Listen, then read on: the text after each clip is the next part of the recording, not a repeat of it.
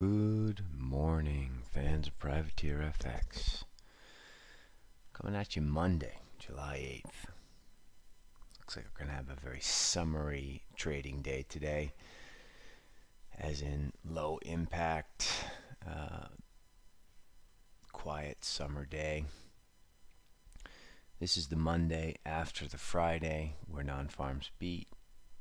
220,000 was a pretty good beat. Dollar appreciated on Friday. We'll see what she does today. We also have German industrial production in an hour's time, German trade balance. These are, I would say, moderate releases, usually not backbreakers either way. But because the German industrial production has been so bad, the releases have been so bad, it will be watched relatively closely, expecting plus 0.4. Let's take a look at the charts. We talked about it on Twitter a little bit. Morgan Stanley downgraded their global equity exposure. S&Ps are down 10 handles, no real drama here. We had a real good chance of having a bearish day on Friday.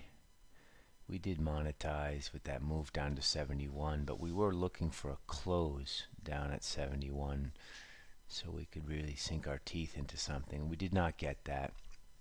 So for now, we're still just trading this thing. Same sort of standard procedures up here. Caution. We don't sell low ones because the trend is higher, but we do sell high ones. So any price between $29.90 and $3,000 today, we will sell tactically, trade from the short side. Let's take a look at the currencies. Euro now is in the middle of nowhere, which is kind of the story of the last 9 months, right? We've basically been 111.50, 113.50 for 9 months now. So annoying. We broke the 200-day 10 days ago. Now we're back below it. The range lows are 111.10. We'll call it 111.11 just because that's a fun number. So not much conviction here. This could go either way. Obviously, the European data is horrible. U.S. market looks okay. But we have the big moment on Wednesday when we have Powell speaking in front of Congress. So this is our real sort of line in the sand moment. 10 a.m. New York time on Wednesday, or we may even start testimony at 9 a.m. No, 10 a.m. Sorry, 10 a.m. on Wednesday. He will testify. That same day, we will get minutes from the last FOMC meeting. The minutes should be bearish. It'll be interesting to see if Powell, if ego starts rearing its ugly head here in this little battle between the Fed and the president about whether to cut rates or not. It'll be very interesting, and the markets are going to move a lot on Wednesday. But until Wednesday, I think we're just going to range around, float around a bit. I do have a couple things on my mind. Let's have a look at the charts, and we can show them to you. First of all, we have this U.S. yield on the 10-year. Where is this chart here? 201.8. We went up to 07, 069, so now we have 1, 2, 3, 4 daily highs here at 07. As you will all remember, really seems like almost a month ago now, we're looking to buy this through 210. We got up to 099. Now we're just going to lower this entry and try and buy bonds when the rates go above 207. So we're actually selling the futures contract. We're not trading the rates. There's not a contract for rates. We're selling the physical bonds, for those of you who are not used to bond trading. And if you're not used to bond trading, don't trade them. I mean, bonds are like any other asset class. It takes years and years and years and years and years and years and years and years to be able to make money on this stuff. And it's even slightly more complicated than stocks or currencies, for that matter. But anyway, if you know bonds and you don't normally trade them, this might be a chance to take a look. We like it mainly because the market is massively short. All the risk parity funds out there are short and leveraged short. You know, these guys are leveraging their bond positions by 2, 3, 4, 5, sometimes 8 times to balance this whole risk parity, this risk neutral type of portfolio. And when this starts to unwind, it's going to be a little silly, and there's going to be a massive rush to the exit. Will 207 and 210 be that rush to the exit? It certainly doesn't feel like it. But we have some fireworks coming on later this week on the rates side, with Powell speaking. So we're going to keep a very close eye on this. What else is out there? Let's go to dollar EM for a second. Erdogan fired the central banker, we all know. True story, I once wrote a song about Erdogan. It went something like this. Erdogan, every now and then I get a little bit lonely.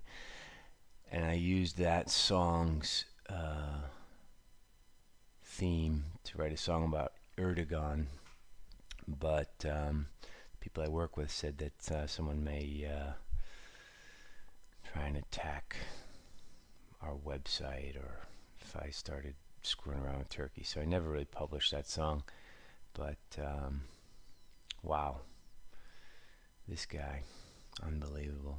Anyway, cost his currency 1,500 points, close to 3% at the highs. Now it's down. The Turkish lira is down 2%. I would not fade this. You know, if you think Trump acts like a headless chicken, go have a look at what's going on in Turkey. More importantly for us, this bleeds into some of the other emerging markets. We bought dollar ZAR yesterday, Friday. We talked about this. We think this is going to trade up to 14.55 this week. So we're core long dollar ZAR. We're trading it for now because we really want a convincing close above 14.22, which we did not get Friday. We took out stops to 14.27, but then we traded all the way back down to 14.16. We own some of this stuff, and we're trading it on the long side, looking for a move back up to 14.55. As those of you who have been following this channel for a while, you know we enjoy selling the rand, just because the country is full of economic problems and corruption. Even though we love the country, and it seems that every single person we meet from that country is amazing, from afar, and then from the news flow that we see, it just looks like a whole load of trouble. Not to mention the fact now that we have the conventional market long emerging markets going into what we think could be risk off and higher rates. So that does not make any sense to us at all. Long dollars are looking for 14.5560 this week. Let's take a look at this Aussie. This is now very key, this 70.50. We talked about this, our trade of the week last week. We cut it, and if we had followed exactly what we had written, our stop was supposed to be above 70.50, but because we were at 70.30 going into non-farms, we just cut it. Shame. But now we have two interesting parameters. We have 70-50 on the top side, massively important. Could be this huge double top. Your neckline now becomes 68.35. But more importantly, on the day, we have this 65.58, 3 daily lows down there. We like the left-hand side on this based on China weakness, based on dollar strength. But you could also make an argument that this could go higher, especially because we have Bank of Canada on Wednesday. Good chance they raise rates. And if they do, Aussie will go higher in sympathy. If they don't, then it'll be status quo. But this will be very interesting to watch on Wednesday. We're not really sure where we stand on that as far as the Bank of Canada is concerned, but this will be very interesting. One of the few hawkish central banks making a decision on Wednesday. These guys and the Norwegians. Moving on, Euro Yen. This trend line is super interesting. This is the daily line going back from 2016. We've been teasing with this down here. 120.80 lows. This low here is 120.95. It just looks like we're going to test and break this line. Is it going to be dollar yen driven or euro yen driven? I don't know. But if it's risk off, I mean, is it going to be dollar yen or euro dollar driven? I don't know. But if it's risk off, euro yen might hit the skids. If European data still is in the shitter. Again, we don't know. We're just going to trade price on this. It comes in at 120.77, so it's not for today, but this is something to watch later in the week. Dollar MEX. If you look at this, we have this very straightforward head and shoulders. Your neckline, 1890. We don't trade dollar MEX too often, but we will be trading this as a sort of standard break trade. We'll have to check price action if we get below 1895 to see the exact entry. But this is a nice little pattern here on dollar MEX.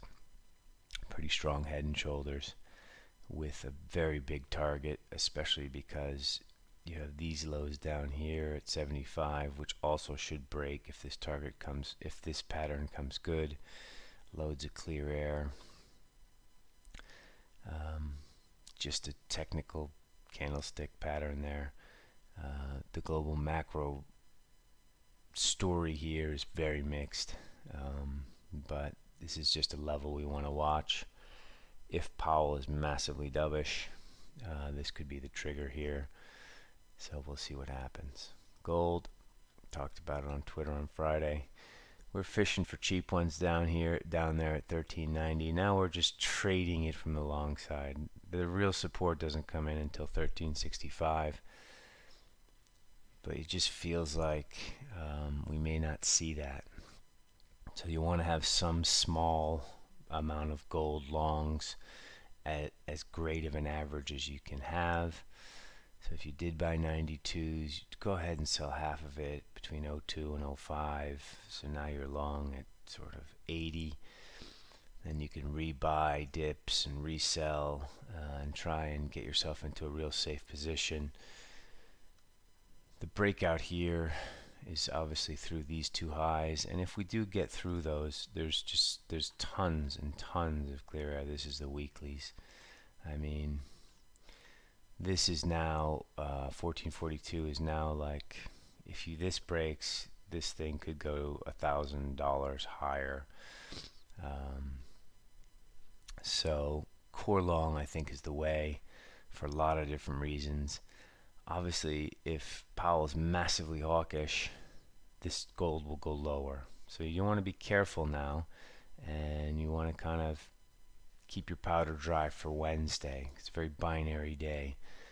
But we like core longs, social amounts, getting a better average for a possible move higher. A lot of reasons gold could go higher. We don't want to get into them all right now, but One last thing I'm going to say. What was I looking at? I guess we can talk about Euro Sterling and cable. This bearish engulfed Euro Sterling. I don't pretend to understand what's going on, Brexit and Bojo and this or that, but it did bearish engulf. Confirmation will be prices below 89.55. Cable did not close below the 125.08. Again, I don't understand it, but just technically Euro Sterling bearish engulfed at the highs, pointing that out to all of you. Okay, feels like there's a lot of stuff going on here. Our main focus is long dollar rand today.